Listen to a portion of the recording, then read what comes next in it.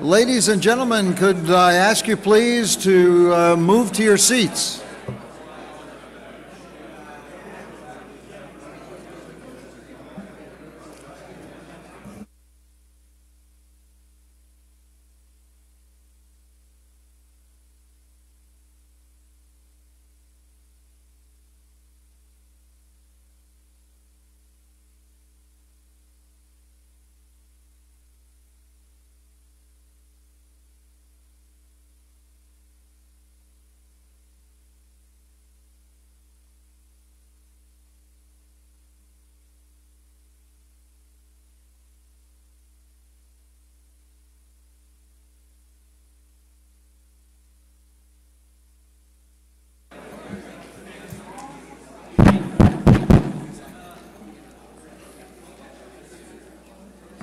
Good afternoon. If I could have your attention, please.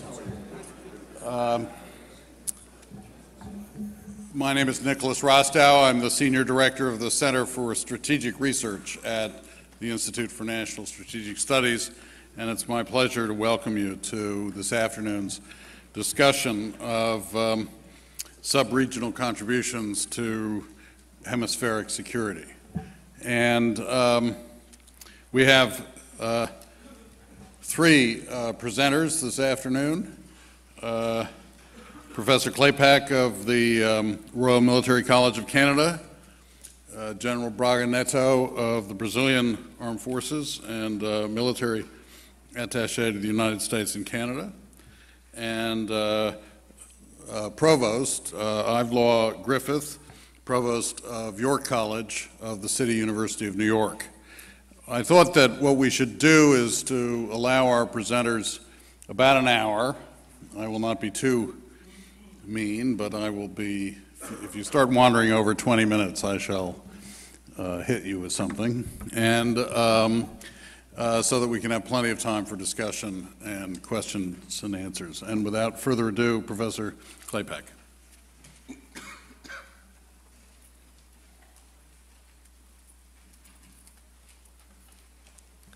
Thank you, Mr. Chair, and thank you for the invitation to the organizers.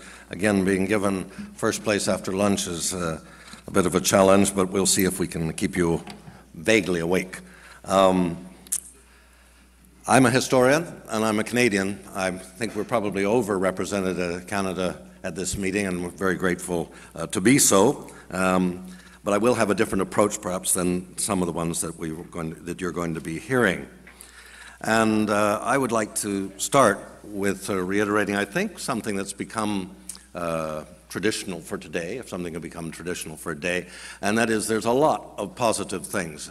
If we're looking back at 30 years, or as Ambassador Einaudi said, if we're talking about anniversaries in general, when we look back, it wasn't very long ago when we would be looking at a very unpleasant international, inter-American scene indeed, on specifically defense and security, civil military relations, anchoring on democracy, confidence building, and we could go through a long list.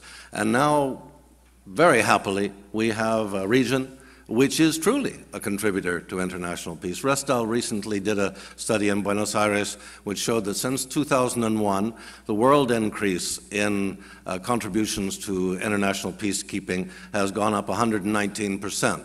The Latin American contribution in the same period has gone up by 748%. So we're talking about a very different region, and I'll come back to that, perhaps on not such positive terms in this talk. I'd like to step back, as all historians do, for a moment and say just something about, from my perspective, the philosophical side of this. We're talking about defense and security cooperation.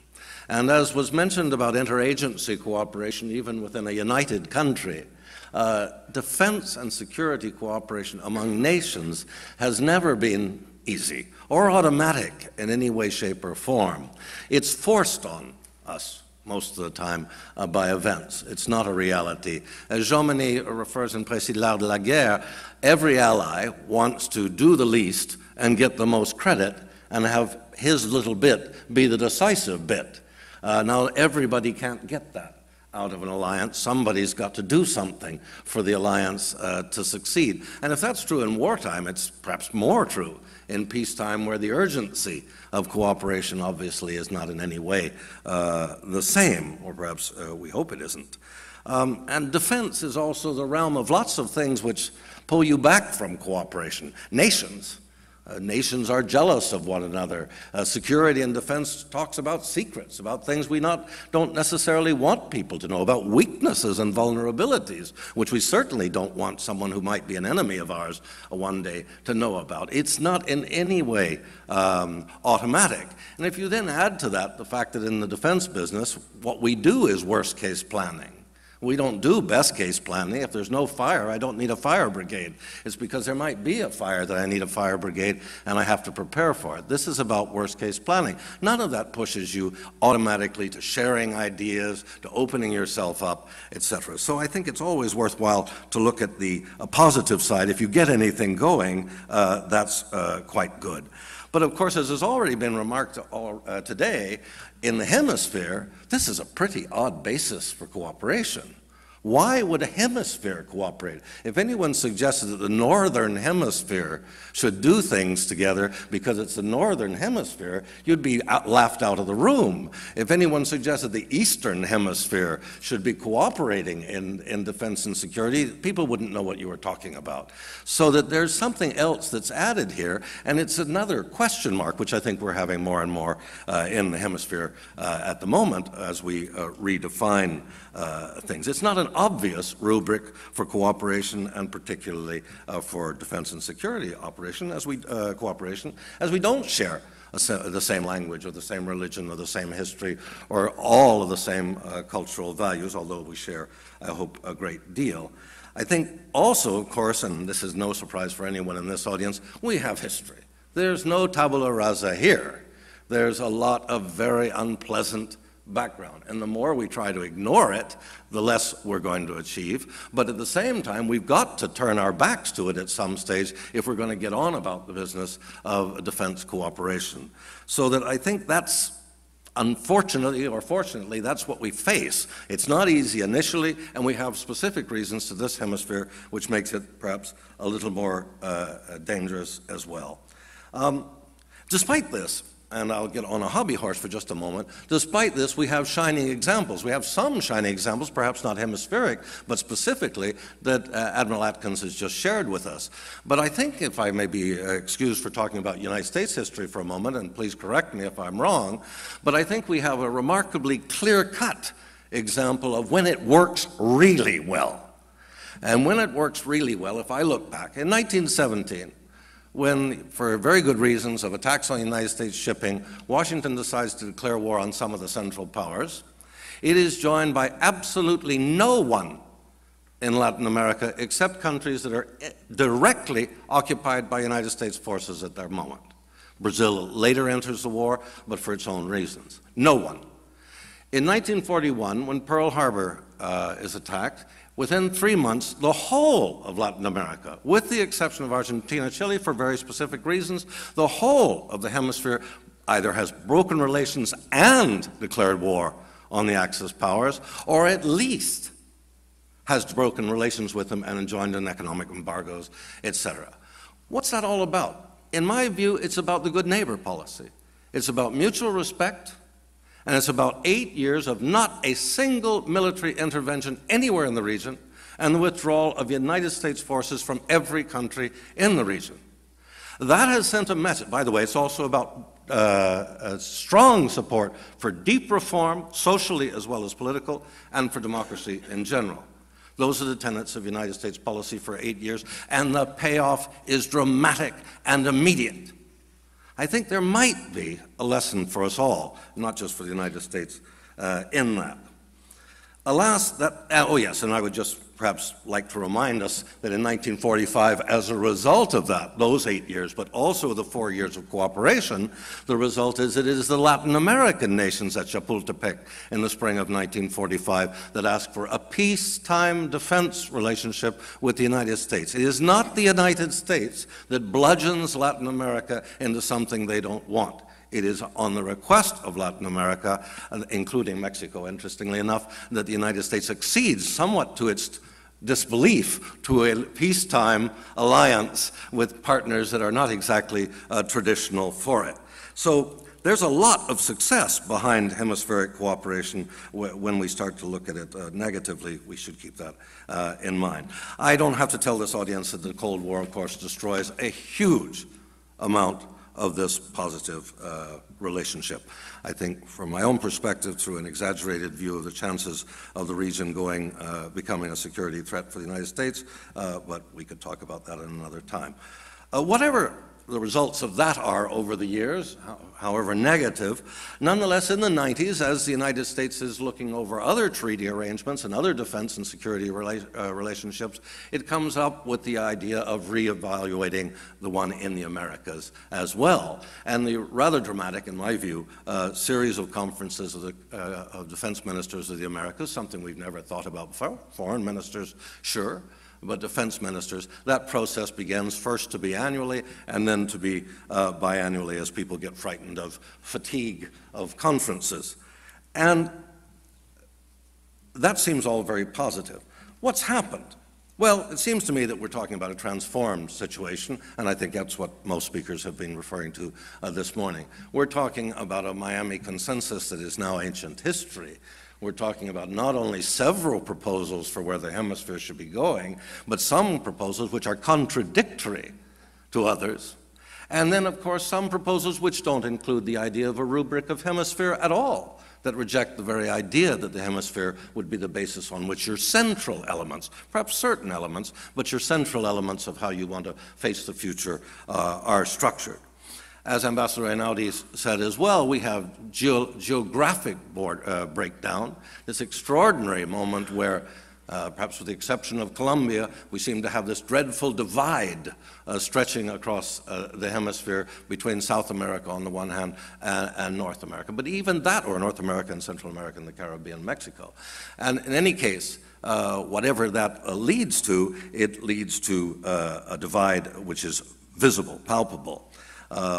Secondly, of course, that geographical divide is supplemented, confused by an ideological divide, with ALBA stretching across that geographical divide, but nonetheless an ideological divide between left-leaning, the pink tide, if you prefer that term, in much of Latin America, and certainly changes which are of a dramatic kind, I think reflecting essentially a success of United States policy that we really do have democracies in the region that are functioning. If the masses really had no role, if there was never a leftist press, if there were never real political parties that could produce an option for change, we now do have those. And they do propose or present problems for a conservative order in the region. Well, in defense and security, those divisions, as we've seen today, are as clear as ever. The U.S. had established, but with its allies, not obliging people to get into, a very large series of institutions that we have in our region. Huge, you might argue, but very much closer to things we've seen in the rest of the world than experiences of NATO. NATO, I think it's still true that 54% of command positions are in Allied hands, not United States hands. In the British Commonwealth, of course, we're very accustomed to New Zealand troops serving under the British troops serving under Canadians. It's very standard, whereas, of course, the experience here in the Americas was very much sadder and very much more difficult. But we have the system. It's there. Its institutions are there. What seems to be the problem, it's very hard to be dynamic if you're a hemispheric organization that's divided by these huge ideological and geographical division. How do you get dynamism when the agreement to cooperate isn't there, and yet your institutions assume cooperation and consensus in that cooperation across now very significant boundaries? Success, extraordinary. Admiral Atkins referred to some of them in the Caribbean, The Mexican evolution is, for anyone my age, absolutely extraordinary, and Ambassador Einaudi referred to it brilliantly this morning. We have a Mexico now that is not only no longer an observer to the CAA, the Conference of American Armies, it is no longer now a member for the last few years, but is actually not only hosting the next cycle of the Conference of American Armies, but is hosting a second ad hoc emergency meeting this fall about crime and armies. Not about using armies against crime, but about what are the lessons learned of the various armies from their experience, something which we haven't had yet. That Mexico could take this role, and that the Army, Sedena, could take this role with Foreign Ministry and Navy, maybe a bit of Navy jealousy to some degree, but certainly Navy approval is really quite an exceptional step. So in North America, more cooperation than ever. Extraordinary desire for cooperation. We can see extended in extraordinary ways as well into the Caribbean on the specific issue of drugs, but also spilling into other areas. Then, of course, in the South, we have also very dramatic successes. UNASUR, as has already been referred to, has stepped into areas that are extraordinary. That you should have a CDS, a Consejo de Defensa Sudamericano, that actually not only meets, but now has first-class academics and senior officers posted to it, that is sent up to the Council of Ministers, to which Ambassador Einaudi referred, has sent up a strategic analysis, which is shared and signed onto by all defense ministers, including Guyana and Suriname, that has a strategic plan to a very, very limited level, no doubt, but nonetheless a strategic plan which is also signed onto for cooperation, for confidence-building measures, something which we have certainly lost initiative on the inter-American level, and a whole slew of exercises and natural disaster relief plans and things which we would normally, frankly, be doing at an inter-American level if we were doing them at all. You would argue. So dynamism is certainly there in the South on a number of scores.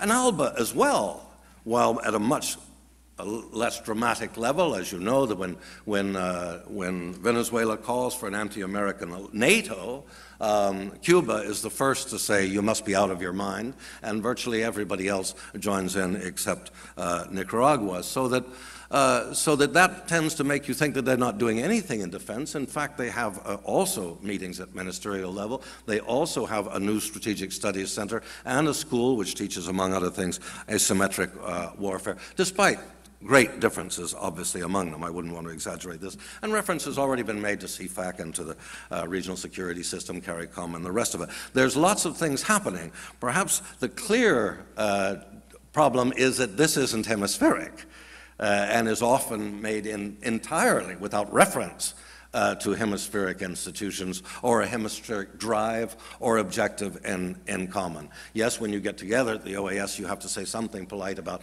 yes, isn't this contributing to a wider security arrangement that we're all very happy with? But in the day-to-day and in one's own speeches among oneself, there isn't much of that to be said. And then there's finally CELAC, which is probably stretching things a very long way to imagine the whole of Latin America with the Caribbean, Central America, and Mexico doing anything in defense and security, but I suppose we shall see. So, I only have 4 minutes. What is to be done? I would suggest most of it's already been said in Frank Mora's intervention and Ambassador Einaudi's. We need a mindset change. We've got a context change, which is obvious and dramatic. We need a mindset change, and I'm delighted that the terms that have been used today are about that. It seems to me that if we can understand that the old Latin America is gone, the old North America is gone as well, that there are nonetheless things that we want to do, that everybody agrees they want to do, as was referred to again a couple of times this morning. We have a list, not only in 2003, but at every conference after Williamsburg, that ever, well, that's not quite true, not at Bariloche, but at almost every conference since 1995, we have an agreed list of what we think the challenges are. Our problem is, what approaches are we going to use to these problems, and what are the priorities that these problems enjoy? And there we have the devil in the detail once again. Well, By the way, the mindset has to change on the other side as well. Everything is not the United States' fault.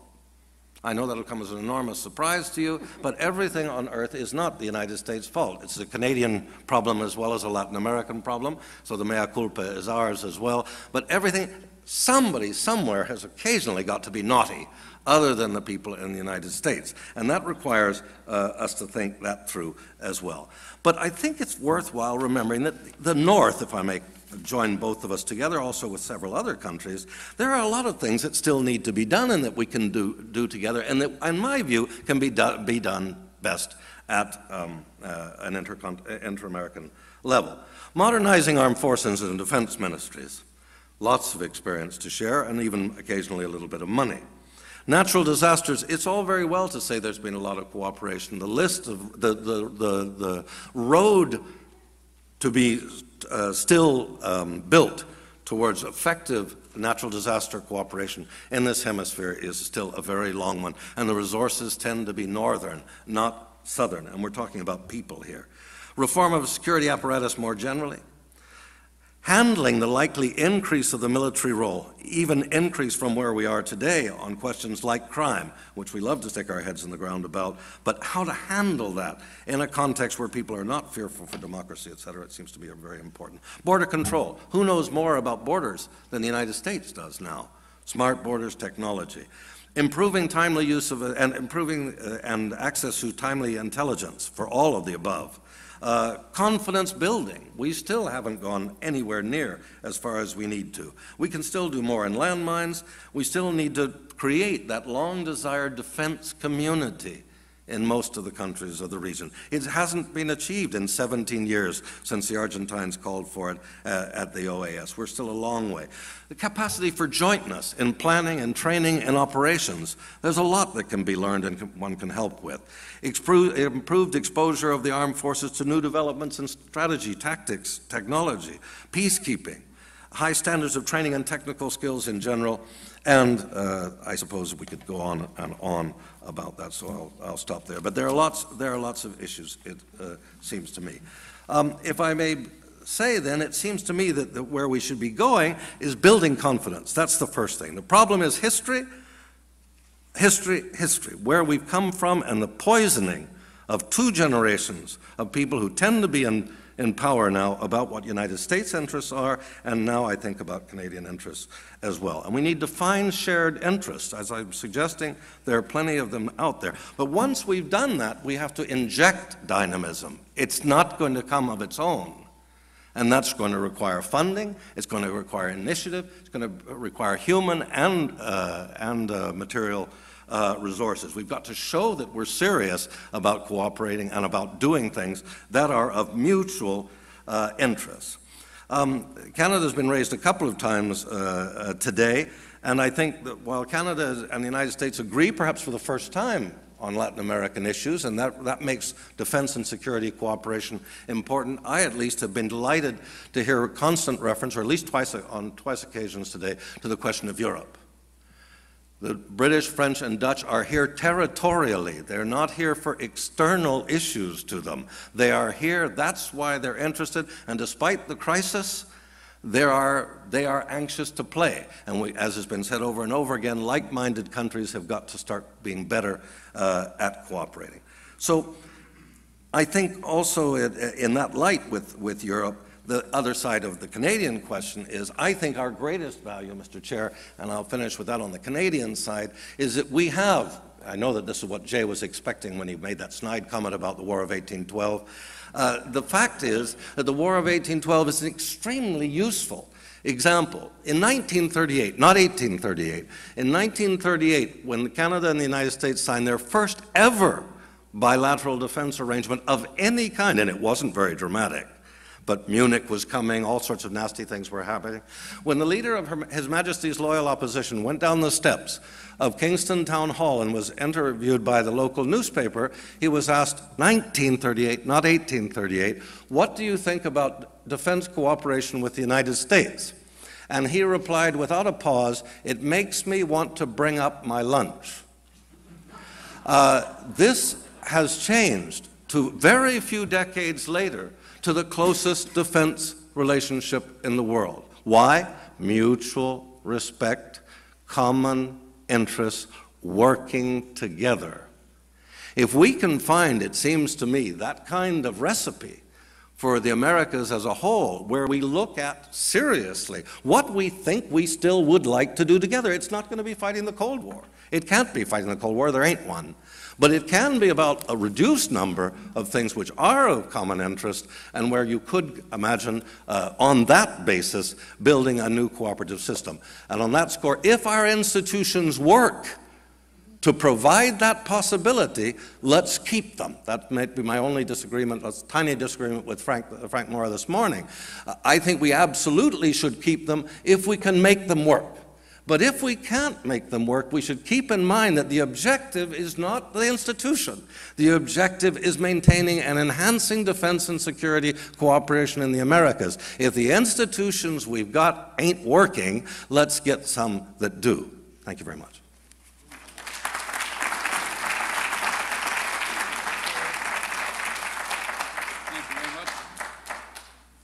Well, that was a very inspiring beginning to our conversation. General Braga, Netto.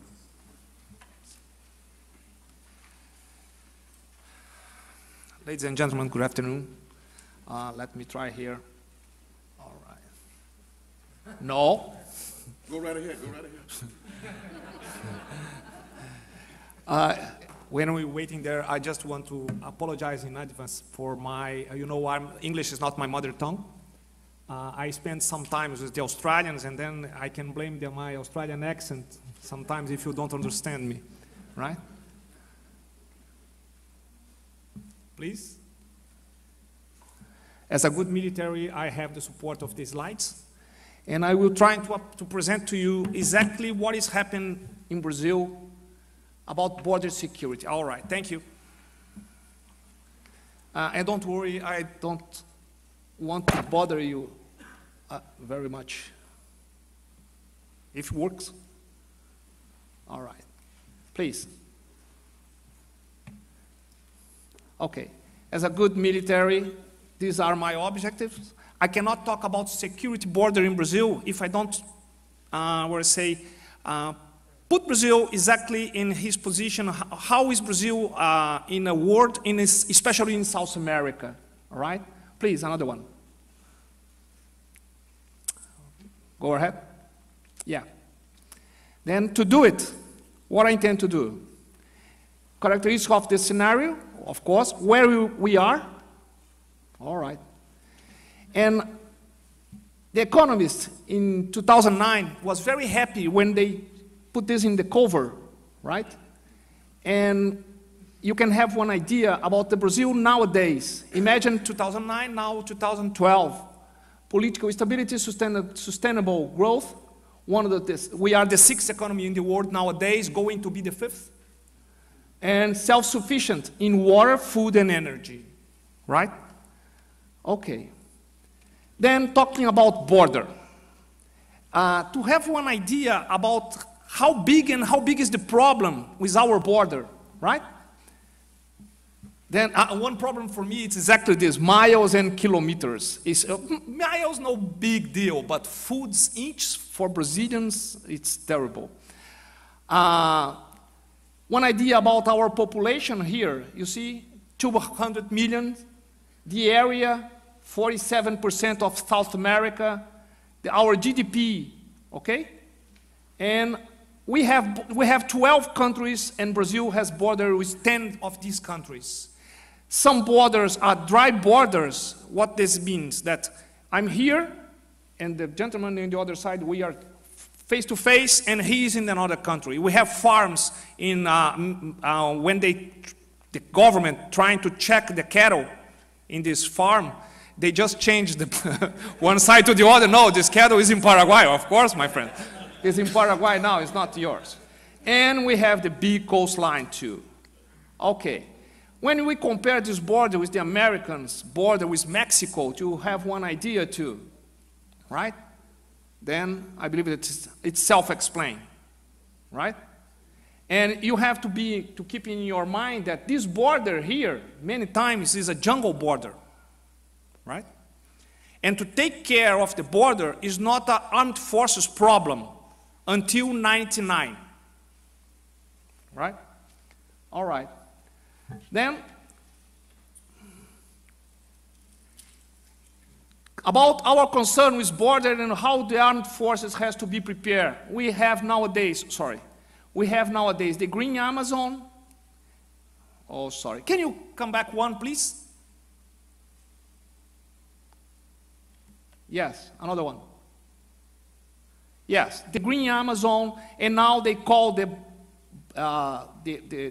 platform, the continental platform, as the Blue Amazon. That you can, I believe that you heard about the pre-sal. I don't know how to translate in English, right? The petroleum on our coasts nowadays. All right. Let's talk about the Green Amazon. I'm not saying everything, but just pay attention here. You see, oh shit, sorry. It's a lot of buttons, sorry about that. One back, please. They put many buttons here, sorry. All right, you can feel. 1/5 of the Earth's fresh water. Water, you know, is a big problem for everybody, right? It's, for Brazilians, 2/3 of our hydroelectric reserves, and it's only in the Amazon. Amazon have border with 7 countries, right? The problem that we have in the Amazon, I want to be clear that we don't have problem with borders. We have problems on the borders, right? And then in the Amazon, I have to take care to don't press the wrong button again. We have the traffic and contraband, such as the weapons and munitions, drug trafficking, smuggling, and especially environmental crimes, right? And what we can do about it there. This is the reason that I talk about 1999. In 1999, here is not correct. Here is not the army, it's the armed forces, right? The government give us one law that gives the power, the law enforcement power to the armed forces, to patrolling, revision people, vehicles, ships, planes, and detention people in one lane around 150 kilometers from the border. The armed forces can do it. Usually the armed forces don't do it alone.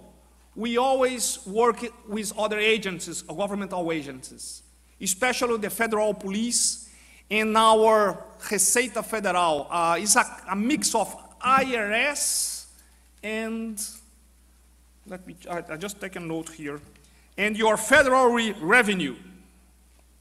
They are in charge of customs and internal revenue. It's just one agency, and usually the armed forces work together with these agencies. Okay? Okay, where we are. This is about the army. I'm not talking about armed forces, right? This is now a situation nowadays, okay? You can check. We have 27 brigades, 14 are on the border, and we have a lot of border platoons. And we have some detachments here in this area of west of Brazil. Usually this area is jungle, and this area is dry border, right? Okay. This is our brigades. I'm not. And what we do about cooperation and dissuasion. Accelerate cooperation. Okay? Prevent the occurrence of illicit transnational activities, to strengthen mutual confidence, to persuade with adaptive arguments, contention situations. How to do it?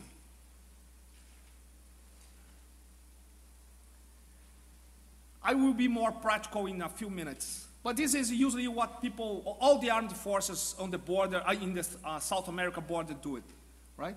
Humanitarian support and help, calamities, etc., in Brazil and other countries.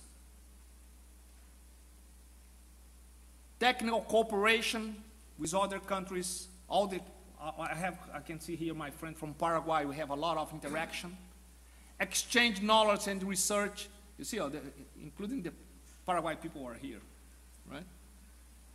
We have a lot of students, not only with Brazil, but from Africa too, and other countries, Germany, but with countries from Europe usually are in more high level. It's like a schools, the level of the war college or staff college. Joint exercise, we have a lot of joint exercise.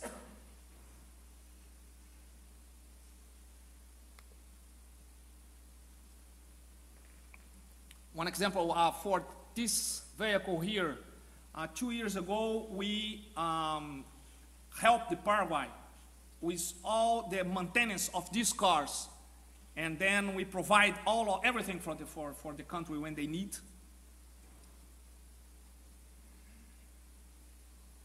We have a Paraguay platoon, a Canadian platoon are going to Haiti with us now, right? Everything is okay. Many other countries, we have this kind of cooperation. But I want to get one specific point. This is a big deal. This is how we try to solve the problems in our borders.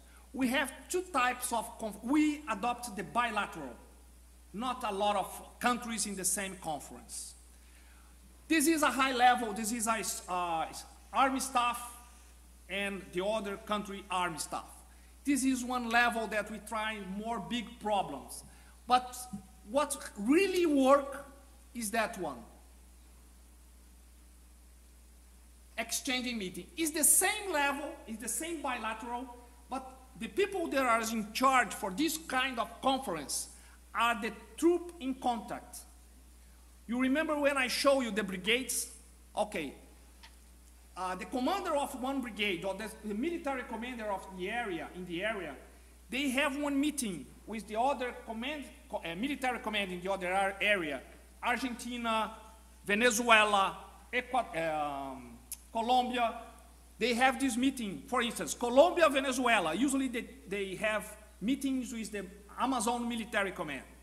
Then we have the talks with the Venezuela, we have the talks with the Colombian, everyone showed, and then we can have the two sides of, the opinions of the two sides separately to trying to help them to solve their problems.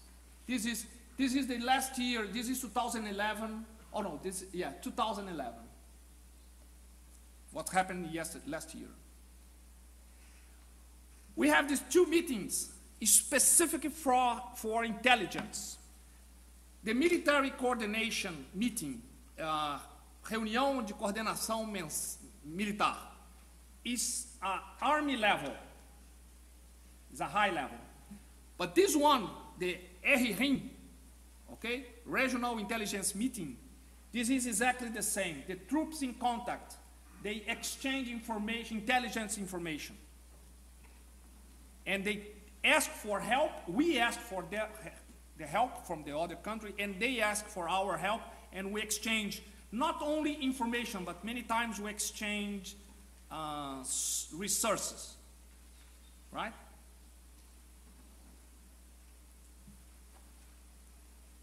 To have one idea about the amount of interaction, right? Argentina, all the countries, some countries, we don't put everybody, just to have an idea, no? These bilateral meetings, that is what really solve our problems on the borders, right?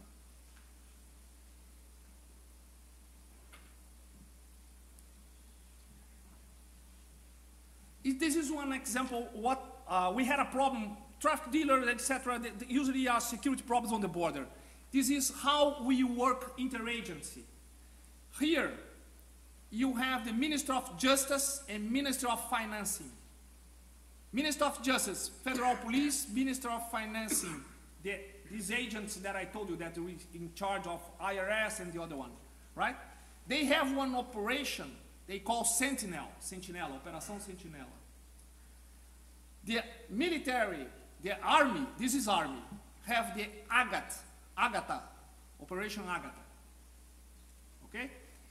This Operation Agatha, all the armed forces, they are subordinated, yes, subordinated to the Army, Air Force and Navy on the border, and then we exchange, the Minister of Justice and Finance talk to the Minister of Defense, and then the area command talk with the federal police and the RFB in the area. And usually we have an operation together to trying to combat the illicit, the contraband, the ammunition problems, arms, trafficking arms, etc.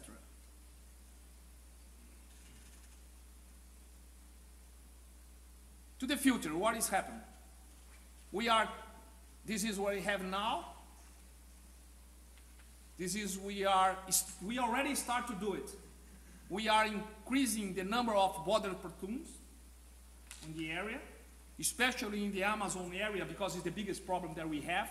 You know, sophisticated equipment, GPS and everything don't work properly inside the Amazon jungle. Okay?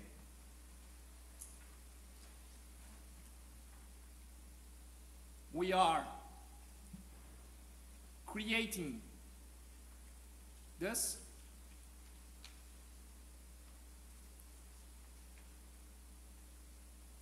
Right? For this satellite that you can see here, the Brazil already set up the CISFROM. I don't know if you heard about the CIVAM, the Amazon surveillance system, is already operational in the Amazon area. The CISFROM will integrate the Amazon surveillance system with the rest of our border. We already planned, we already have some resources, financing. It's on project around $12 billion, I'm not sure, right? This is already working in Brazil. We have a lot of Brazilians coming here to set up and exchange information. A lot of American companies and many other countries' companies looking for provide the equipment. A lot of companies providing the equipment and to Brazil to set up, to finish this project.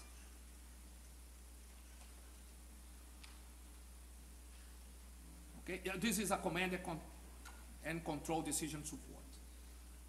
Sensors and everything, radars. We already have the planes. I don't know if the planes came from the CIVAM.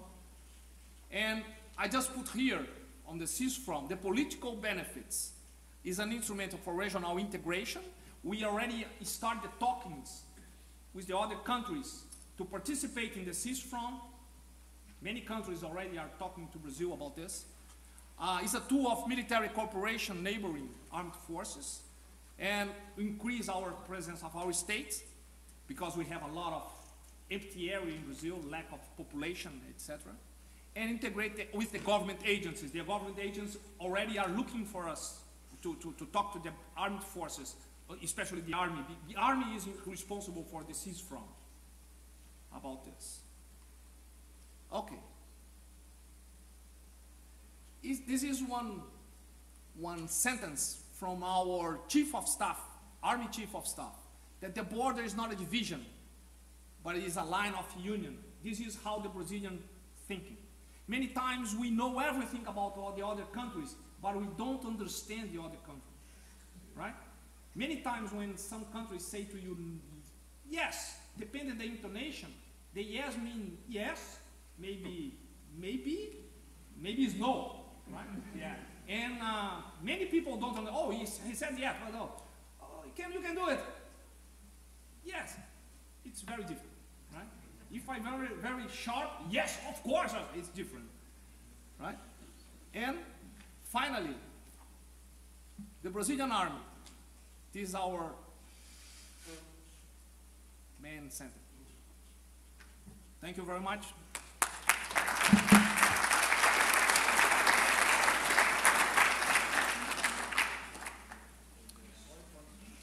Reminds me of the old story about two people talking and one saying there's a, you know, double negative is a positive, but no double positive is a negative, and the other person says, of course, yeah. Professor Griffiths from the City University of New York, in the Caribbean. Thank you, Mr. Chairman. Good afternoon. Thank you, Mr. Chairman. Good afternoon. I was beginning to wonder. I don't have as many slides, and they're not as colorful as the generals, but I do have an incentive for you to listen to me and stay awake. And that is, J. Cope will give everyone who sustains and keeps his eye open to the end $100 in whatever your preferred currency is. And Luigi is going to do the looking around to see who falls asleep, and therefore will disqualify people who don't stay awake. I really want to begin by thanking Jay and Luigi for the invitation, and thanking Eva and Kim for facilitating the arrangements. When Jay asked me to make a few observations in relation to Caribbean's regional security experience, I thought I'd frame my remarks in the context of what, for me, is an imperative for small states, what, for me, is an imperative of not so small states when it comes to cooperation. And that is what I call the collaboration imperative. And I want to spend a few minutes talking about, next slide please, this collaboration imperative. I want to begin with someone who you may not have known about in the context of regional Caribbean security as much, because in the last decade or so, he's come to the world's limelight in another context. A.N.R. Robinson, as many of you know, is the intellectual architect of the International Court of Justice, International Criminal Court, sorry, ICC. But way before A.N.R. Robinson propounded at the United Nations the notion of an International Criminal Court, he was Prime Minister of Trinidad and Tobago and had some very interesting experiences vis-a-vis domestic security. And I thought I'd share with you, perhaps as an epigraph to encapsulate what, for me, is a very good way of articulating what I call the collaboration experience, something that Prime Minister then Robinson said in 1991 May. Let you read a few sentences which continue in the next slide. Next slide, please. This collaboration imperative, as A.N.R. Robinson said, has a broader than small state character to it, has a broader than Caribbean character to it. Actually, he was not speaking solely in relation to the Caribbean.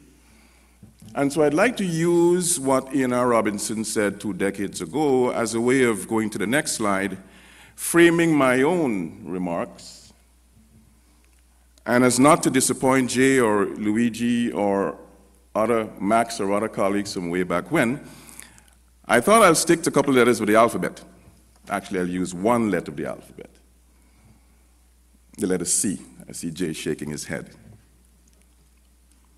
I think it's important as we ask the question about collaboration and regional security in the Caribbean, we might begin by asking the question about the context of the collaboration. Things generally, whether in a large state regional context or a small state regional context, don't happen just because they want to. I mean, we don't, as we heard Hal say, you don't have a hemispherical collaboration just because you have a hemisphere. The context needs to be there, and I think the context needs to be understood before we get it, before we go very far. But having addressed the issue of context, I think you want to come to the crux of the matter with the second C to ask, what is the nature of the configuration of this regional enterprise? And so I'll spend a minute or so sharing from my vantage point what I view in the Caribbean context, how the regional landscape manifests itself in collaboration initiatives. And I'd like to end on the challenges. Because I think it's true for small states and not so small states, but truer for small states, that the nature of the collaboration, the nature of the enterprise sometimes is affected in dramatic ways because of the special challenges that accrue. And so I'm hoping we can end the conversation, next slide please, by pondering a few of the challenges that are facing Caribbean states. Let's go to the next slide. It's important in my view that when you ask the question about the context of the region's collaborative imperative, you say something about the components of the context. And I think it's important to recognize that one of the components has to do with the nature of the challenges facing the states. Collaboration, context, has to do with the challenges you're facing. But it's also important to ponder a little bit what exactly is the nature of the states you're dealing with. And has been said in previous panels, it is one thing to say that the Caribbean is a collection of small states, but when you peel the envelope back, you'll find that there are differences within subregions of the Caribbean. And so understanding the nature of the states with which we're dealing, I think it's important not to take so many things for granted. And so we'll see that insofar as the context is concerned, there are many nuances, there are many variations that explain the context. So let's go to the next slide. I still take seriously something that Voltaire said way back when, and that is it's important to define the terms before you get too far in a conversation. And partly because the notion of security has been contested and has so many definitions over the decades in so many different scholarly and policy arenas, I just want to share with you my own bias, and it's a bias that I had when I first put on paper what I think is an important way of capturing what security means in the context of the region, not necessarily only the Caribbean. This is the basis on which I'm working, and it's a basis on which I'm working that says, for small states in particular, we're not looking just at military defense. In the context of Caribbean and other small states, it is not only the external arena from which you're defending potential threats and apprehensions. You've got to be just as concerned about internal security, about public security. And partly because it is not simply just national defense. When we get to the next slide, we'll see that if you were to do a survey of the contemporary policymakers and contemporary citizens of the Caribbean, you'll find that while there are both traditional and non-traditional threats, it's the non-traditional threats that present the greatest danger to the states of the Caribbean. Are there still border and territorial disputes? Yes. The dispute between Guyana and Venezuela for 5/8 of the western Guyana is still unresolved. The dispute between Guyana and Suriname for the 15,000 square kilometers on Guyana's eastern front is still resolved. The dispute between Guatemala and Belize, as you know, is taking an interesting step forward these last couple of months. Early this year, Bahamas and the United States began to have some interesting negotiations about resolving one aspect of the U.S.-Bahamian territorial dispute. So territorial and border disputes still exist. But when you list the number of clear and present dangers and ask which are the most pressing, the non-traditional ones tend to rise to the fore. And so far as those non-traditional ones are concerned, the drugs phenomenon, which as you know is multidimensional, is part of that list of top 5. Crime in both its domestic and transnational manifestations is part of that list of top 5.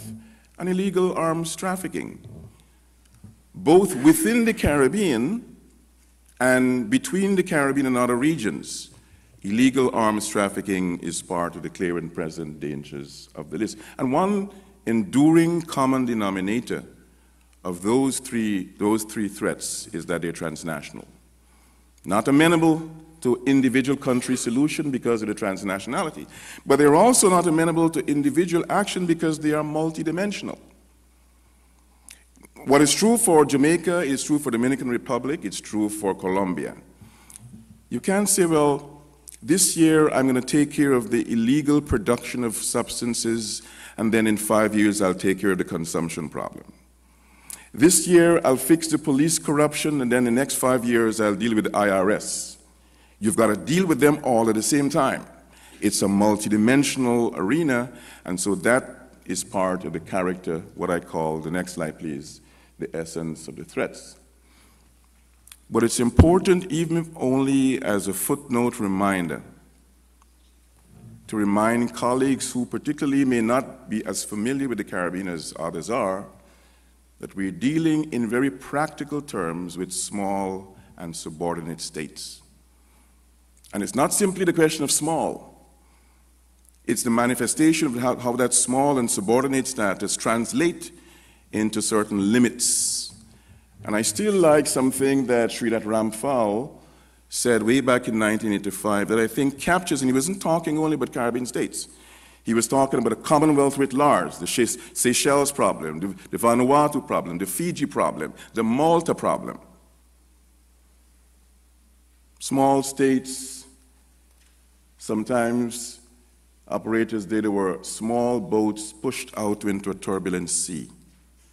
I'll let you read.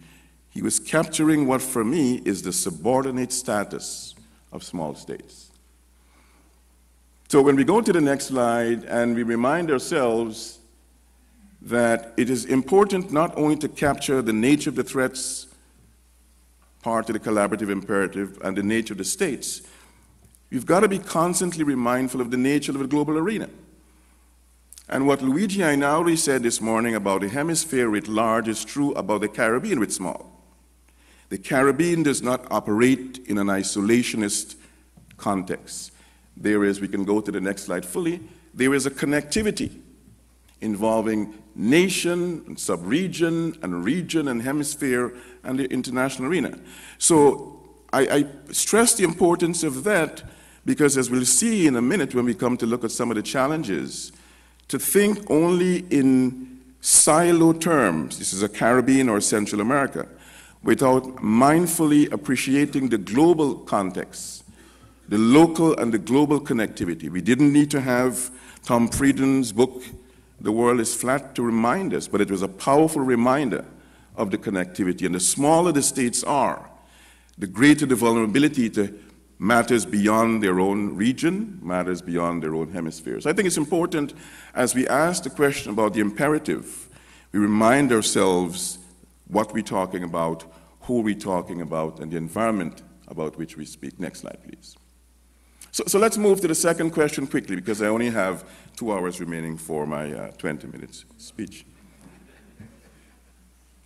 What are we talking about, next slide, please, when we talk about collaboration? Well, I think it's important to remember, next slide, please,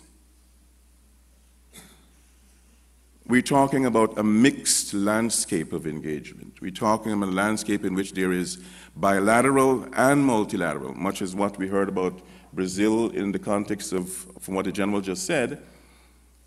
And I like to describe the multilateral engagement in which Caribbean states participate and Caribbean stakeholders participate as a set of zones that overlap. And I'll show you a graphic in a minute that I designed a few years ago to capture that. But it's important to keep in mind that the Caribbean engagement is not only by Caribbean states. There are important stakeholders that have geopolitical and other interests in the Caribbean, and those stakeholders, not for altruism, but for self-interest, are engaged in the engagement landscape of the region. When we go to the next slide, I try to capture in one graphic the reality there. I hope I don't press the wrong button. I did press the wrong button. Can you go back? I'm not going to use a term of art that the general used, but can you just go back to the previous slide?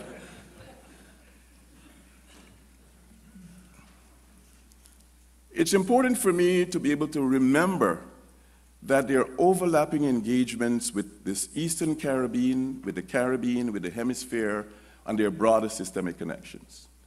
We know that within the sub-region, the regional security system is an important player. I did an article 2 decades ago about the first 10 years of the RSS, and I said something then, which I think is still true. The RSS is an important insurance policy.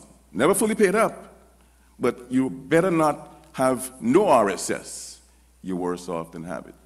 You have within the overlapping sub-region and region, the Association of Caribbean Commissioners of Police. They're meeting as we speak in the Bahamas. It brings together a wide variety, not just Anglophone Caribbean, Lusophone Caribbean, Dutch Caribbean as well. And what I decided to try to capture here is the fact that within this shared sub-regional, regional space, you've got a number of not ostensibly Caribbean initiatives, but initiatives that are fundamental to what the partnerships involving the Caribbean is all about. The Caribbean Nation Security Conference, Trade Winds, which is going beyond 2 decades, a collaborative interoperability engagement involving Southcom as the lead agency with a variety of countries. I think they're meeting in Barbados next week for Trade Wind 2012. But I think it's important to understand that it is not simply the United States and Caribbean partners, that you've got European Union partners, you've got Canada playing significant roles, and sometimes Canada's role is underappreciated because there's not too much blowing of smoke and claiming of credit. There's a lot of working behind the scenes, getting things done without necessarily wanting the world to know who pays for it. And so it's important as we think of what's Caribbean in terms of engagement, not to focus only on the state partners from the Caribbean, but to see what are those broader stakeholders, some within the region, some within the hemisphere, some outside the hemisphere, who because of a variety of interests, coincidental and other, find it necessary in the context of the global environment, find it necessary in the context of the transnationality of crime to engage with the Caribbean countries. Let's go to the next slide, please. Not going to spend time on these slides. We can just skip the next 2 slides. But I thought I would, for those of you who are interested later on, just give a couple of indications of some of those regional organizations and allow you to see who are some of the participating states. Be surprised to know the extent to which certain Hispanic South American countries are intimately involved in the Anglophone Caribbean partnerships. Again, sometimes like Canada, funding behind the scenes, not taking too much credit for it. So let's end on the question of challenges. Next slide, please. By now you will realize I like the number 3. And I think there are at least three challenges that come to mind when you ask, what are some of the challenges that these partnerships within the Caribbean, across the Caribbean and the Hemisphere, funded by Caribbean and non-Caribbean stakeholders, what are some of the challenges that are being faced? Let's go to the next slide. Remember my reference to the fact that you're talking about small states? We can put everything up. Well, the nature of the smallest, we can put everything up, manifests itself in having a perennial challenge of capabilities. And again, while security issues are part of the clear and present danger landscape, Caribbean states have got much more than security issues to attend to. They still have to find resources to do something for housing, still have to find resources to do something for education, still have to find resources to take care of potable water supply. And so when you put in the matrix their small size, the multiplicity of challenges on the national front, you find that the capabilities challenge sometimes undermine the ability to exercise sovereignty in a positive way. And that is not simply a theoretical challenge, it's a practical challenge that manifests itself on a daily basis sometimes in relation to getting things done. I was quipping earlier at lunch that one of the things that Ambassador Portales said that I embrace fully is the multiplicity of summits. Sometimes people are not sure which summit they're at. And sometimes some states are not able to get to those summits unless somebody else pays the bill. That is a practical, real challenge.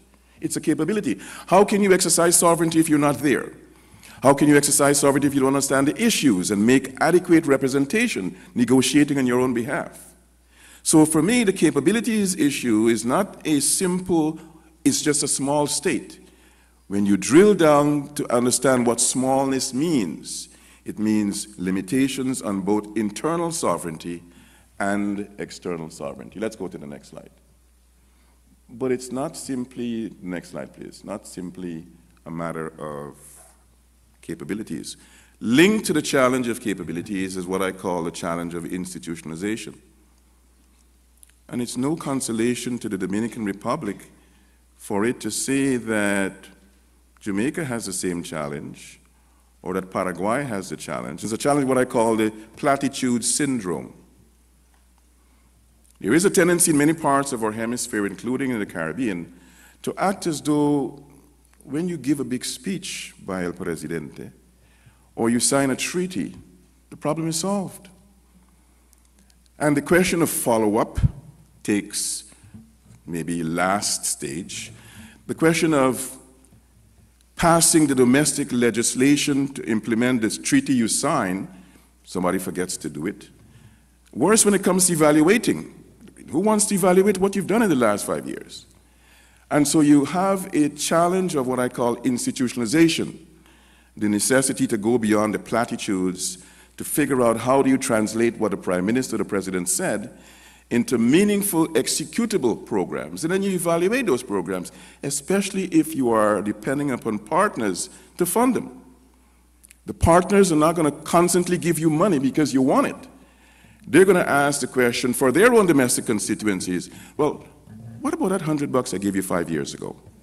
What's happened to it? That, for me, is part of the institutionalization challenge. But I'd like to also remind you at the end that what I call the two-dimensional cooperation challenge. Not simply cooperating between and among states is a perennial headache. Cooperation within, by agencies within the same government. Sometimes you ask, the phones are not working, the email does not work. I mean, why is there no communication between one agency and another?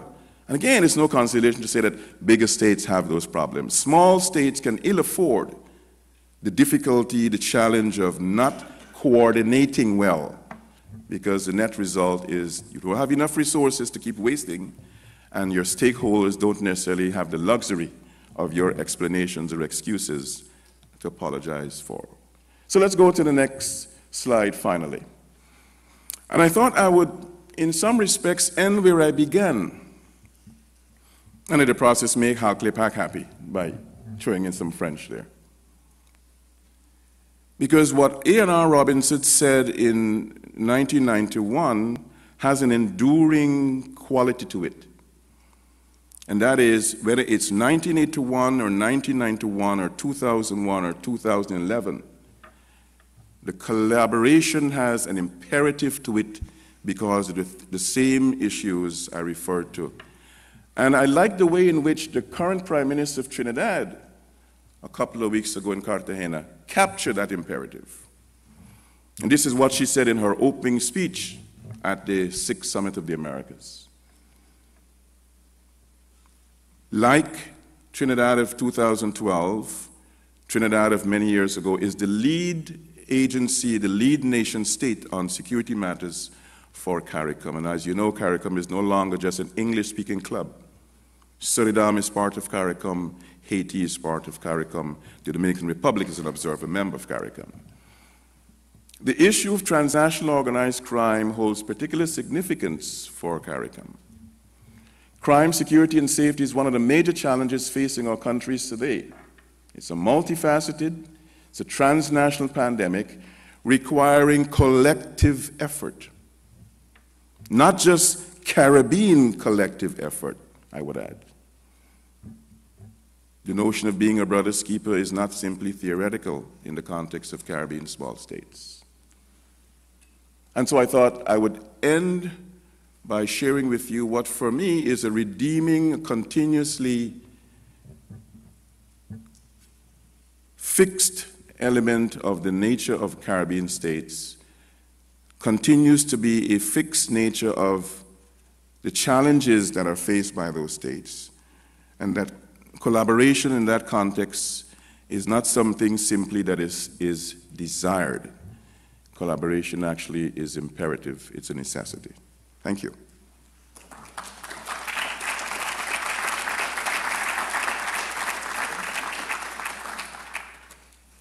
Thank you. We have about half an hour for discussion, questions, speeches in the form of questions, questions in the form of speeches. I'd ask each of you to identify yourselves and direct your question, but I was allow myself the chair's prerogative to be provoked by the last speaker. It seems that every generation has to learn the lesson anew. I was reminded that the Soviet foreign minister of the 1930s used to say that peace is indivisible. It's not exactly news that dealing with transnational crime requires a collective or collaborative approach, but we all have silos, as many silos as there are individual countries and then some. So, first question. Sir. Good afternoon, sir. Lieutenant Colonel Walter Amador from Honduras, current student at the College of International Security Affairs here at the National Defense University. And my question is for Major General Walter Braga. We have the same name, sir, so no problem, we understand each other. Walter to Walter. And believe me, your English is better than mine, so don't worry about that. Yeah, you're right. You're right, sir. Yes, sir. I know you were talking about the border strategy in Brazil, but taking advantage of your presence here, and since we, small countries in Central America, are having a lot of problems with security and high levels of violence, we have been compelled to use the military within the realm of police activities. So if I'm not mistaken, in Brazil, the last year you conducted very important operations in the favelas using the army assets. So what would you consider has been the most important factor for using the military? Has this operation been successful in Brazil using the military within the area of police operations? How have you solved the idea that it is important to use the army in this kind of operations? Okay, thank you for your question, because a lot of people ask me sometimes about, usually the Americans here in America, they came to me to ask about the big events and this operation in the favelas, right? It's important to know that everything that the armed forces do it, we have with the support of our Constitution. And to the armed forces, especially the army, work inside one poor community like the favela, first of all, the only one that can give the order for us to go there is the president. The second one, the intervention has to be episodic. We have to have one day to start and one day to finish. We are not one frame, open frame to work in the favela. Another thing very important is the state government have to go to the president or to the federal government and ask for, we exhaust our security resources, we need the federal support. And then we plan everything, and when the armed forces start the operation, all the security forces in the state it will be under my command. The command of the armed forces, right? And it's very complicated. It's not easy because, you know, they are not enemy. They are Brazilians like us. And we are not preparing usually for law enforcement. We are preparing to kill, to fight, to combat, right? One thing that's easy for us, because exactly what I told before, many times we understand very well the situation there. Because you have to take in your mind that our operation inside the favela in Brazil is not the same operation that we do in the favela or the poor community in Haiti. It's different. The situation is different, right?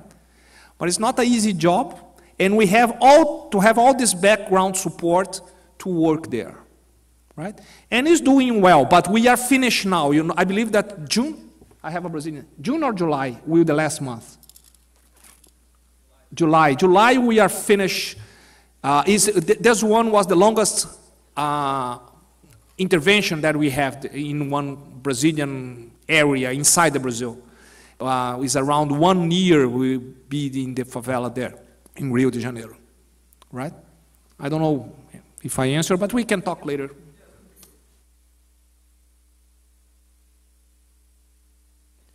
Julie Blaze from Principia College, and my question is for Dr. Griffith, and it has to do with, given the context of the Western Hemisphere in the same neighborhood as the United States, what's your metric for small?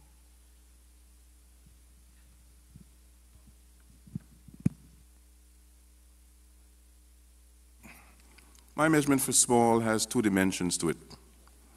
It has a population dimension, and it has a geographic dimension.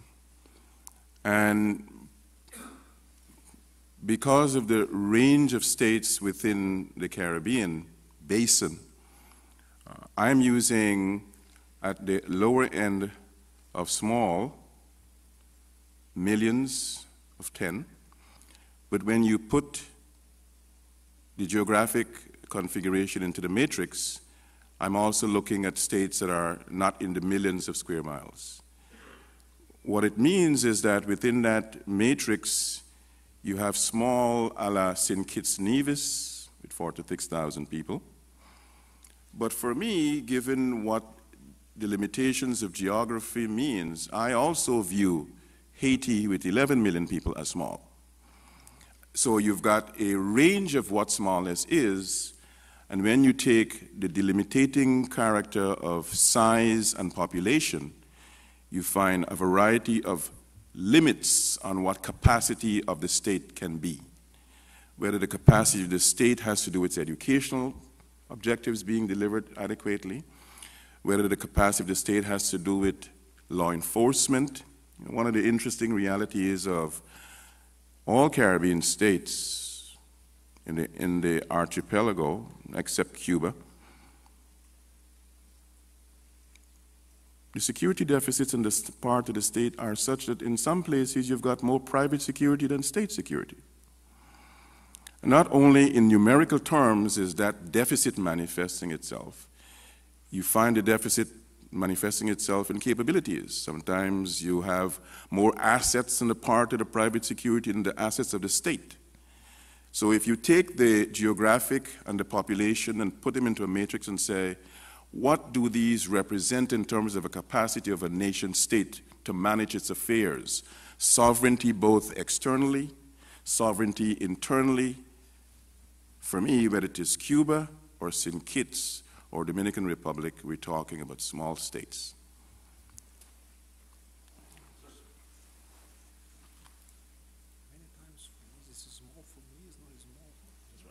Good afternoon. Thomas Costa, I'm a professor here at CISA. In 1980, there was a conference here in Washington, the American Political Science Association, and in a session like this, one individual asked a question, and there was double affirmation, yeah. His question was, well, let's suppose that there is a unification of Germany, and it was almost like, well, let's change subject, but this is not going to happen. And they didn't even talk about, you know, the end of the Cold War. So what I want to challenge the panel is, well, let's not look back, but let's kind of look forward. And I would like to maybe use as a hook this comment that Ivelaw just made about the inability or the incapacity of the state. Everything we talk about here in terms of the threats or the dangers, the problems, there is the big elephant in the room is the issue of sovereignty. And today, when we talk about small countries, there is a new generation that realizes the limit of small country sovereignty. In fact, we can say that what's happening today in Europe with Greece is a discussion about where the European Union wants to go in terms of sovereignty, who pays the bill. So what I would like to hear from the panel is, what are your thoughts regarding the possibilities of the future where we may see small states or any type of state folded into some other large unit, especially because of the limits that current states have in dealing with so-called transnational issues? Thank you.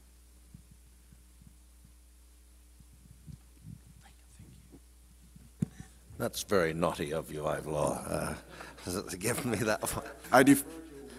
Oh, age. You said age, did you?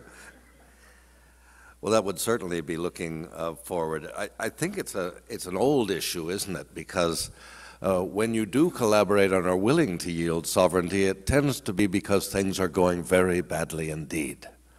And let's hope they're not going to go as badly as they might. But I think one would be foolish not to recall that even a country as large as Colombia, not very many years ago, polls are only as good as polls can be, but that a very large percentage of Colombians said that a U.S. solution would be acceptable to them, even if the Colombian government disagreed with the U.S. military solution to the problems of the country. In Cuba, a few years ago, among urban youth, you might well have heard the same thing. And certainly even in Mexico, a country with magnificent traditions of respect for its own sovereignty and for others, the polls that the El Excelsior has run about would you be willing to see your country taken over by another country if that guaranteed both security in the streets and prosperity, the percentage was over 50. So that I think we would be foolish not to realize that we're dealing with a serious issue that, Tomas, you have certainly raised here. But surely that should stimulate us to do more about cooperation now. And it should stimulate the greater powers that perhaps aren't all that interested. This is not an imperial era in the same sense anymore, or if it is, perhaps it's closer to Rome than to Britain in the 19th century.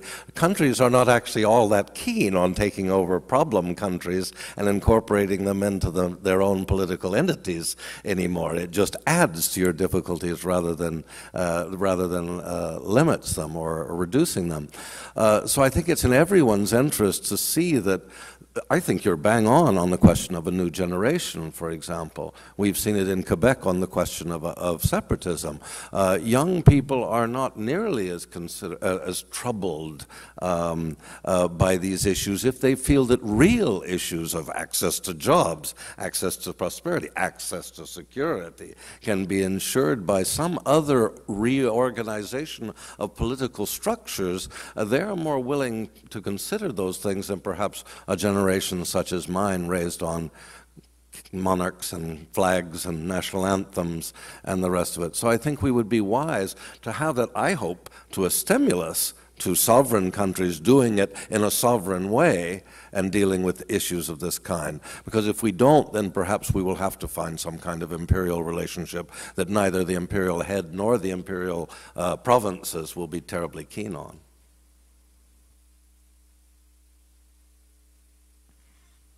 Just one opinion. We can all. I can speak in Portuguese because it's a Brazilian, all right? No, it's a joke. I just want. I believe that we have just to take care about this kind of observation because also Germany was a country that was divided by war. We have countries in Africa that they just put a line and then they divided the countries. Maybe these countries want to be together or it's a small country, but I believe that when we talk about small countries, we have to take care about their own personality, their own history. These countries has everything, have one background, a big background. Because, or I agree with the doctor here that some kind of position like this could be taken as an imperialism position. The big country want to, no, you are not enough, have not a strong economy to do it, and then, or not law enforcement, etc. And then we have to put together, we have to take care about this position. One of the realities of our contemporary arena is that whether you like it or not, whether we embrace it or not, sovereignty has been an evolving concept. You know, when the Treaty of Westphalia was signed, establishing what became the basis for sovereignty as nation state, you didn't have the kinds of transnational threats that really undermine and make foolish the pretense of sovereignty on the part of some states. And so I think what we've come to realize, reluctantly so on the part of smaller states that have recent political freedom, is that there's always a tenuous balance between the claim to sovereignty and the exercise of sovereignty. To what extent are you sovereign when you can control who goes through your borders and with what impunity?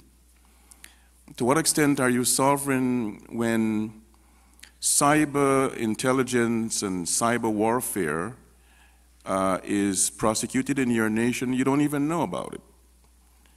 To what extent are you sovereign if you aren't able to have the capacity to negotiate at international forums?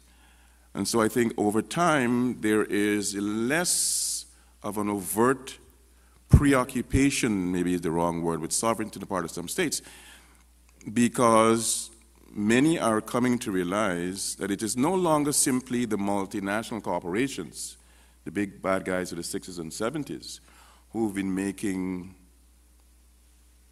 rings around sovereign small states. It is now a combination of different kinds of non-state actors. In the Caribbean context, the notion of sovereignty has a peculiarity to it in that the recency of election, the recency of independence, starting in the Anglophone region with Jamaica and Trinidad that have their 50th anniversary this year. It was like many of us who have kids and when they're 18, they want their own apartment, but can they pay the bill? No. Mommy, can you still pay the car note? And so you don't want to give up. You want to have your freedom, but you really can't pay for that freedom. The notion of the necessity for regional organizations is a way of helping to bolster that sovereignty. That notion still exists. But you still find reluctance because people want their own independence of thought and independence of action. The reluctance to embrace fully the regional, that is one way of at least mitigating against the totally deleterious impact of, quote unquote, the bad guys who are exercising sovereignty in a way which you perhaps prefer not to know. And so I think it's only a matter of time before, particularly the small jurisdictions in the Eastern Caribbean, come to the realization, and I got myself in trouble about in 1996, I did a study for Jay, when I made the point that it's going to be one of the realities of the 21st century, when many countries in the Eastern Caribbean in particular come to realize that the individual sovereignty designs that they have no longer is feasible. Because when you think of the economics of maintaining your sovereignty, when you think of the security deficits that come because of the capacity limitations, you have to ask the question, are you interested in the sovereignty just for symbolic reasons, or is there a substance that goes to the sovereignty? It's a very vexed question, Thomas, and it becomes vexer for smaller, more recently independent states. But I think the winds of global change are suggesting the foolhardiness of some small states not wanting to join with others. And it doesn't have to be totally becoming one United States of the Caribbean. I hope at least my grandson will be able to see that. But I think making full use of the regional institutions, helping to mitigate against the damage of your individual nations because you have limitations of security forces, you have limitations of your funding agencies, you've got limitations of stakeholders who know they want to give, but they have their own challenges. And they can't give you as much as you would like, and for as long as you would like. It's an interesting point that you make, because not so very long ago, 2001 to be precise, the Organization of American States was the gold standard among international organizations and regional organizations in the field of counterterrorism. It alone had a regional counterterrorism bureaucracy. The European Union did not have one, the ASEAN did not have one, the African Union did not have one, the Arab League did not have one.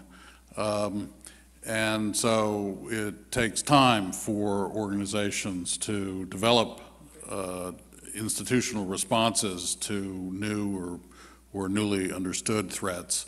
And now all of these organizations has a counter-terrorist bureaucracy of sorts. Even the IMF and the World Bank, which thought that they had nothing to teach anybody about terrorism until they were reminded that maybe they knew something about financial transactions and could help banking systems develop ways of tracking terrorist finance. Did they get into the terrorist game?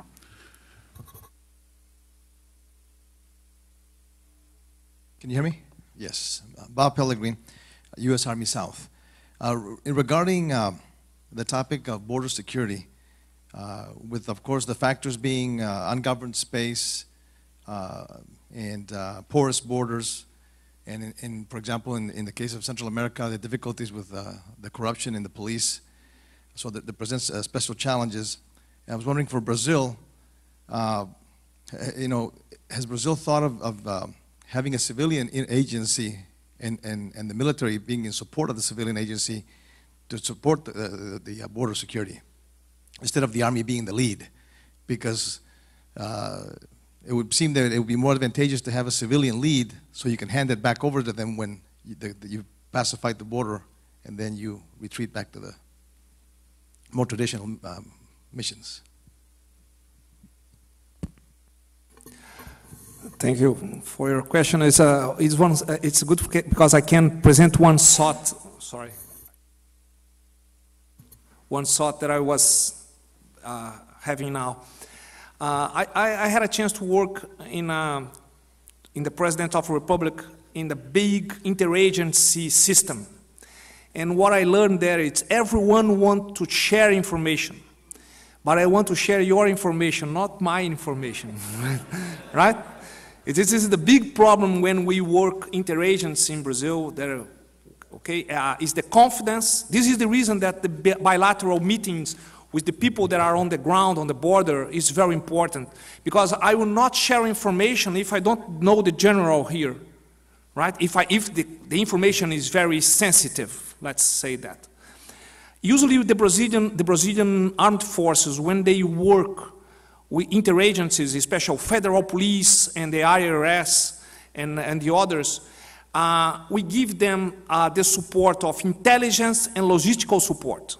This is the main support. Operational, to go to fight, it's one separate thing, like what's happened in favela in Rio last year. But usually we just give them the support, intelligence support, and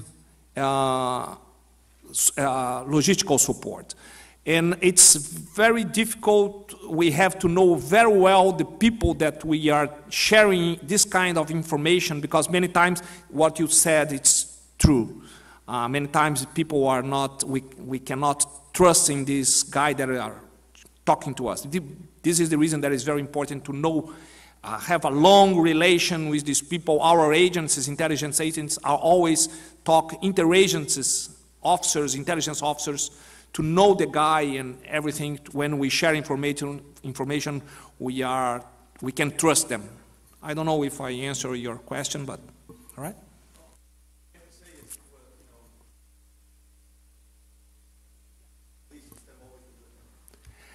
Sorry, say again. I didn't hear the last one. Only the end.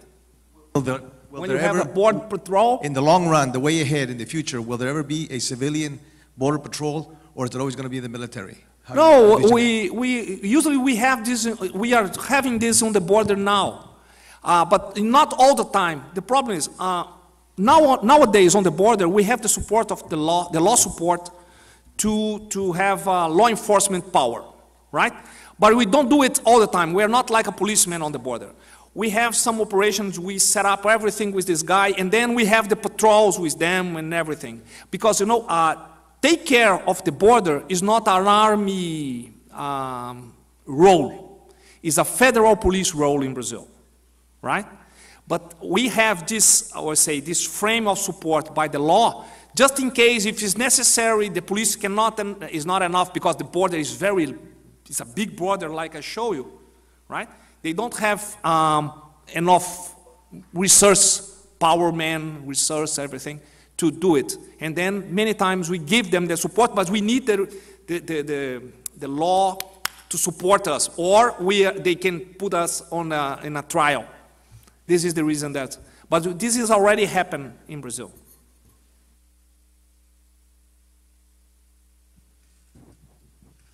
Major Pinto, U.S. Army South. This is for General Braga Netto. My question is regarding the mission in Haiti. I understand that a couple of months ago you guys announced that you can reduce your force by 3. Okay, I'm sorry, I apologize. Quer que fale em português, General? Oh. No? Tá bom. Okay.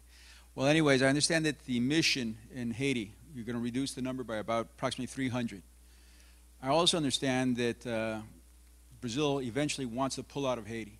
But I've also heard in large discussion that if you do pull out, that Haiti will just collapse back into the same chaos it was in previously, therefore putting you guys in sort of a quagmire, of which I'm pretty familiar with the missions in Afghanistan and Iraq. How do you feel, what do you see as the future for the mission in MONUSCO? I have this experience in Timor, right? And the problem is, we have, now the problem in Haiti is not, they have the security problem, but it's not only the security problem. We have to try to help them to develop the country. And what Brazil is doing now, Brazil is reinforce the engineer troops. We are sending more, put our agencies, we try to get one commitment of our agencies to help Haiti. And we withdraw the force when the Haiti set up their security law enforcement, what will happen, okay? But, you know, Haiti is not a Brazilian problem. It's a global problem. Everybody has to help Haiti, right? And the problem nowadays, security now, they still haven't, but not like in the past. The problem now is how to rebuild and give them the sources or the resources to do it by themselves, right? And we are trying to do this. We are trying to teach them. We are sending teachers, professors. We are putting our engineer troops to give the minimal infrastructure, help them, not to do this, but help them the infrastructure. But this is a problem. When the army start to work a lot, the civilians start to complain that we are taking their job. We are trying to balance, right? Jay, do you want the last word?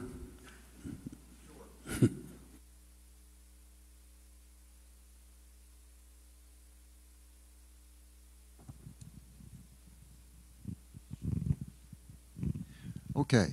I really like your term, the collaboration imperative. And you provided a very good example of how the small states in the Caribbean have tried to react to that. And General Braga Netto, in a way, you talked about a collaboration imperative along the border, that it is an imperative for Brazil with so many neighbors on the border that it really does need to work together with its neighbor, bilaterally more than anything else, to try to manage what happens on the border. These are two very good examples of the imperative, but I wonder if it can go a step further, and I come back to our paper writer, Hal.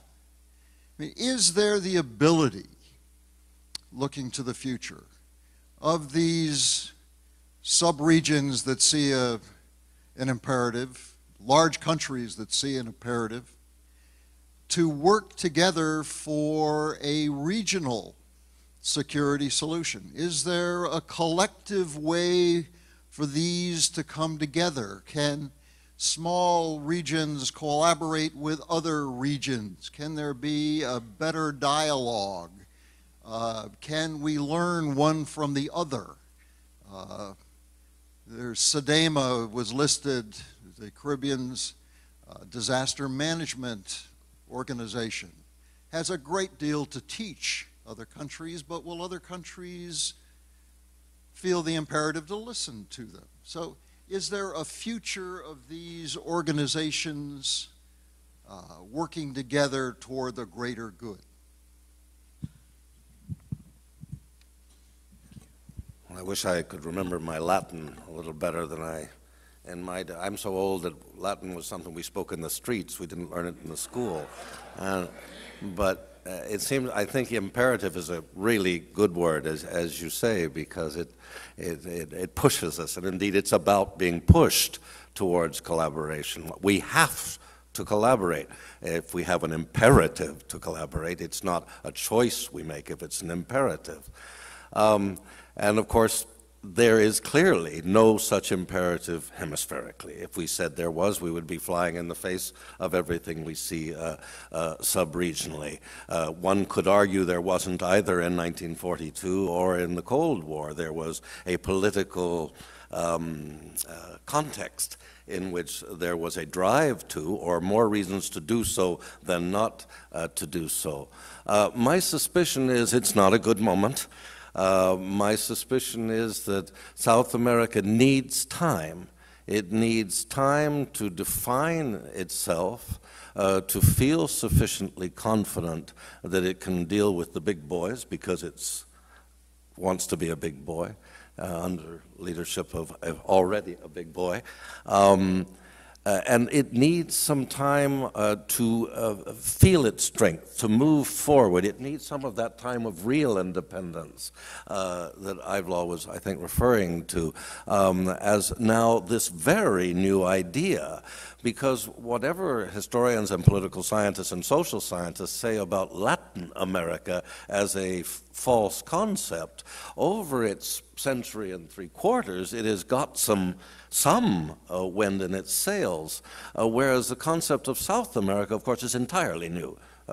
We can search desperately for references to such a grouping as an identity, and we will not find very much before very recent years indeed. So my suspicion is it's not a good moment until they feel more firm on their own feet, and where we also have built the confidence, built back the confidence, if you like, through policies from Washington and from other countries, including Ottawa, towards them, that we're really talking about cooperation and not about yet again a return to domination, which from their perspective is what they've known in most cases in the past. So I don't think this is going to be easy. I do, however, believe in a habit of cooperation. I think if one doesn't do a lot together, but one does something together, if one doesn't demolish the old system, but merely understand that it's not going to do so much. It's a bit the way I feel about ALBA, that however annoyed I get on a daily basis, if I remember that this is a revolutionary moment and that patience usually pays off because revolutions slow down and get a little less excited, and you can eventually live with them even though it doesn't look like it in the short run.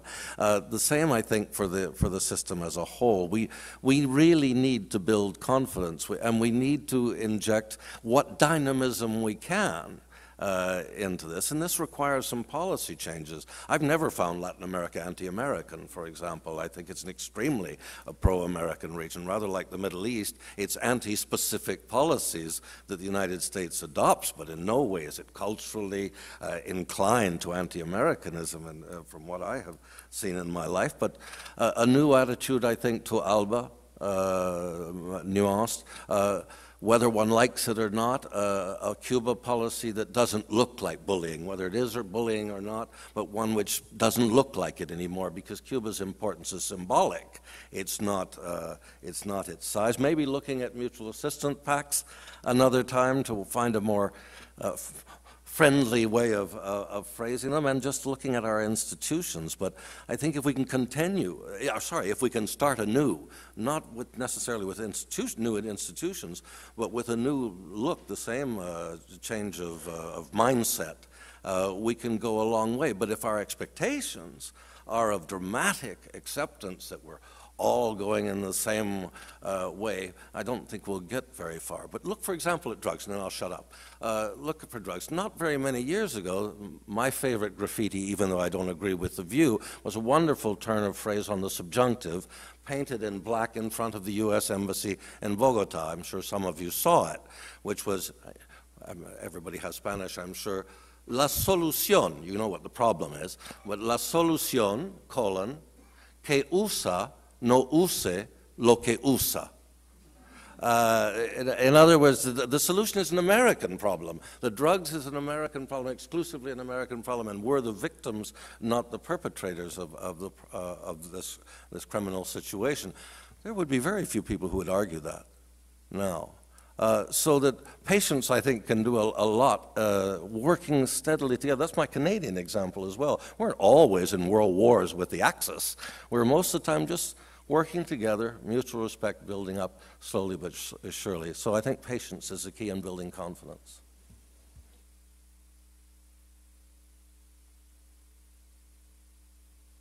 I believe that the big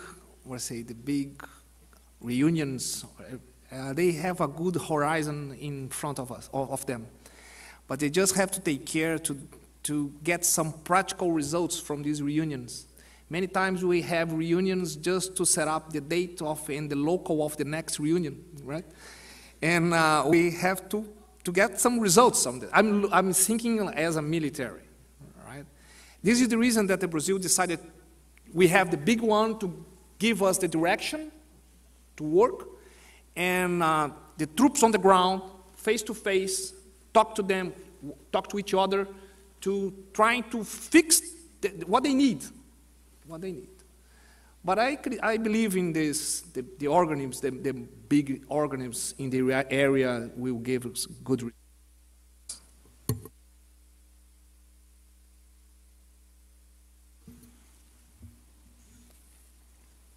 I think in all the challenges that we face, we ought to take comfort in a couple of things we heard about our hemisphere and our many sub-regions this morning. Significant among which is the fact that we're a relatively peaceful region. When you leave the transnational organized crime, not undervaluing the importance of what that results in, when you conscious of what's happening in parts of Mexico, conscious of what's happening in parts of the Anglophone Caribbean, conscious of what's happening in the Dominican Republic, but still conscious that much progress has been made. And so as we think of the imperatives either for sub-region connectivity with region and hemisphere, I think it's important that policy leaders and people who have influential voices to communicate the benefits of what we have with constituencies, because a lot of the drive for something different is coming from domestic political constituencies that are looking to see the results. And sometimes the complicated nature of the global environment, people aren't able to see the connectivity between what's happening in millions of miles away and in their own regions, and they're begging for interpretation. I don't know that we can leave the interpretation simply to the media that is interested in selling print and space by accentuating the sensationalistic. But we need to be reminding our constituencies, whether in the academic, policy, military, law enforcement arenas, that there's a lot of things in which we should take pride in achievements. And the imperatives are going to be a function of three things. The imperatives are going to be a function of threats we're going to be having. You know, I don't ever want to live in a world where there's nothing exciting going on, and some of the threats are exciting. I remember speaking to District 7 of the Coast Guard about 2 decades ago, and one officer said to me, "Professor Griffith, when are we going to win the drug war?" I said, think about it. Do you really want to win the drug war? He said, oh shit. Almost use a term of art that the general use. The nature of bureaucracies, once they're created, is going to have an important decision-making voice about why are we here. And I think it's the voices of people like us here who need to tell constituencies. Sometimes, yes, it looks bad all the way over there, but compared to what it used to be 10, 15 years ago, let's accentuate the positives. So I think we can accentuate the positives of saying we need to push the collaboration imperative envelopes at all levels, knowing that there is not unanimity politically in the hemisphere. Hugo Chavez doesn't see the thing the same way as Portia Simpson, doesn't necessarily think the same way as Barack Obama, but it's a hemisphere where we can build on so many things that already have been accomplishments. The imperative envelope just needs to be pushed. Please join me in thanking our panelists.